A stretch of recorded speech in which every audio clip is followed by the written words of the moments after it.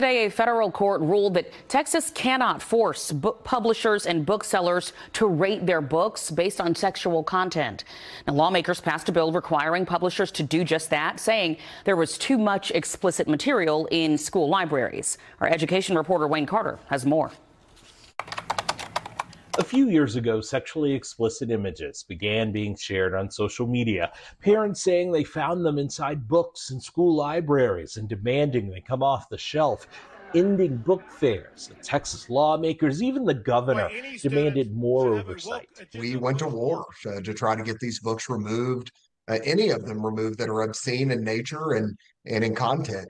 Representative Jared Patterson of Frisco wrote House Bill 900, requiring publishers to rank and rate books for sexual material and imposing fines if they're not done properly.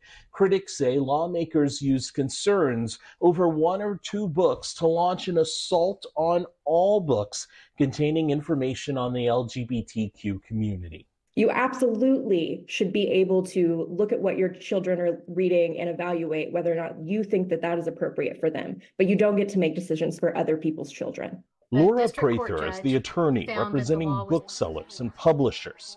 She says both judges who reviewed the law took issue with the constitutionality, saying regulating books in schools is a school issue, not the job of those who sell them.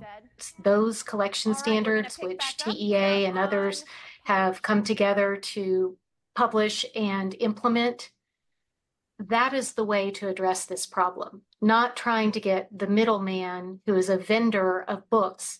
One of the judges also questioned how publishers could make decisions about what's acceptable in one community versus the next.